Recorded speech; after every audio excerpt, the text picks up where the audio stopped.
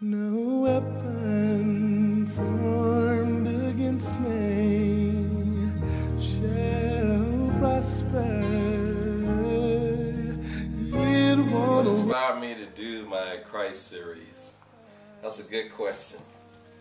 Did you know that this book, because America is a Christian country, rests in probably 90% of all Christian homes? Did you know that out of those 90%, maybe 1% of the people can tell you that they read all 66 books? Maybe less than that can tell you what the 66 books mean. That's incredible, considering that we're resting our salvation on where we're going to the next place, based on theology from thousands of years ago. That's why I did these pieces. I was sitting down one day and a voice came to me. Yeah, I'm not crazy. A voice came to me from God and said, I gave you these talents and use them to amplify yourself. I gave them so you can amplify me instead. So he tasked me. He said, I want you to make a pictorial Bible. Some of them will be traditional scenes. That's because I'm not a commercial artist. I paint what I feel. Fortunately, I just came from 6 months in Israel, so I can pretty much tell you, at least from a historical point of view, Jesus is Lord. Again, continue on with that great question you asked me. It was fascinating. When I was in Israel, Jews don't believe that Jesus is Messiah. Well, I mean, we read the first 5 books, and we know that. I talked to a pastor about that, that I knew, and they said, well, those people, that's what they think.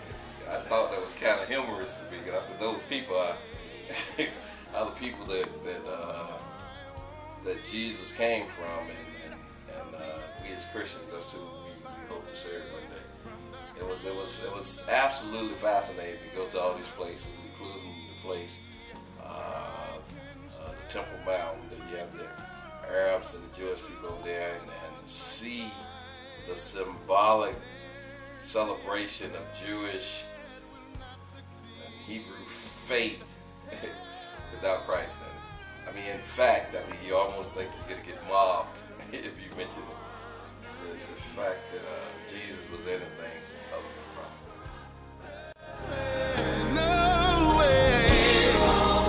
prophet. Style change. It did. It's interesting. You should ask that question, girl. I'm an artist. I'm an African American artist, but I, like most artists, hate to be confined, put in a box. You know, painting what's popular. In order for me to make these pictures absolutely sounding correct, I had to go back. I actually went there. I did some studies. I did research. It's a collage of, you know, just different depictions of the crucifixion. Often everybody says to me that this picture is extremely dark. Tim, it's extremely dark. I said, well, it was an extremely dark period. You know, I can't see Jesus getting crucified as a glorious day. It wasn't. You know, it depicts Pontius Pilate that's asking even the Jewish people, who do you want? You want Barabbas or you want Christ? I mean, whether it's the Roman soldiers mocking Jesus being led from the tomb, the Last Supper, the archangel that stands over here, and then as the picture lightens up, as you see, as it lightens up, is where Jesus ascends, the Ascension. Most artists calls it as he ascends up into heaven after being crucified on the cross. I've heard a lot of people say that it's graphic, has blood in it. I guess people don't like the shock factor of seeing a person crucified. I can only imagine what Jesus went through on the cross that day for us. Also, you see the other picture here is a picture of Jesus's birth. I mean, I did them in series because it was so much. Pan back this way a little bit. I did them in series because it's so much. I mean, if I have to paint the whole entire Bible, I will be painting forever. 66 books, numerous stories. How do I get all the important ones told? So I said, hey, I do it in a collage form in some senses when you come through. And I did the same here. If you look at this is Jesus' discipleship, where he has all his disciples and some of the miracles he performed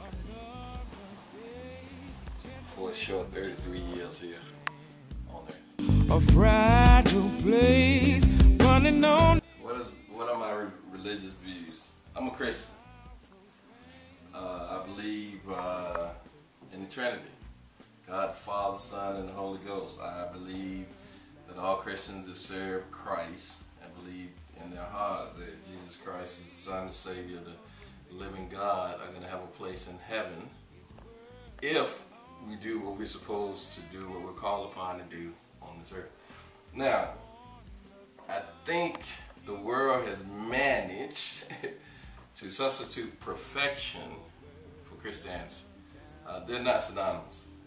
Or they've managed to find a way to say, well, you're judging me when you hold people accountable for actions or behaviors that Christians typically have.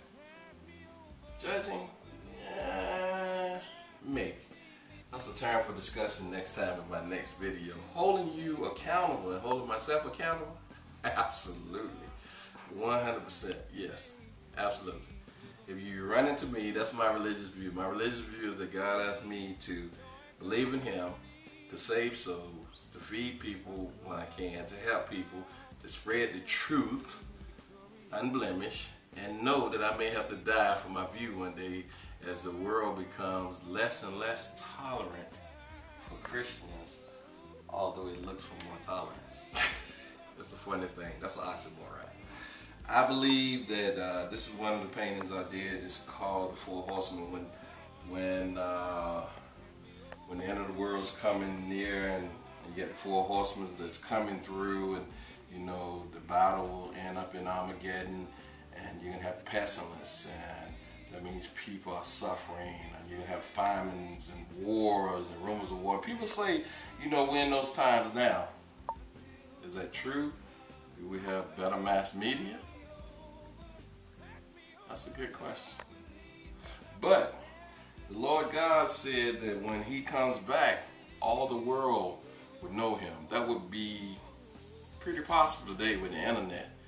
When I think about it, I see tribesmen in Africa hanging out on camels with cell phones, trying to reach somebody in America and stuff. So if you really think about it, those are my religious views. My religious view is that I'm a Christian, and you choose to serve God in whatever capacity, teaching, mentoring, helping, and as you draw near, you'll never be perfect.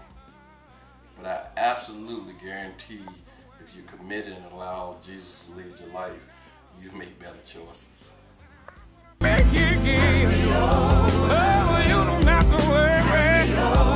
Excellent question. What are my future ideas of work? I'm gonna spread this, okay, until I'm gone. That's what I believe in. I would spread the gospel. I mean, people can criticize and say what they want to say. I mean, I really don't care, really. I mean, you can look at the decay in the world today, and it goes without saying. This is a painting I did, one I call Broken Promises, where I talk about the difficulties of just marriage. I've been married, I've been together with your mother, my son. I've been together with my wife for 22, 23 years. It's been some tough times, ups and downs, but I'm a solid person for some of the challenges we had. And Lord knows neither one of us are perfect, but He did say better better words, right? I'm going to write some of these. I'm going to do books. I finished a book called Humble Beginnings.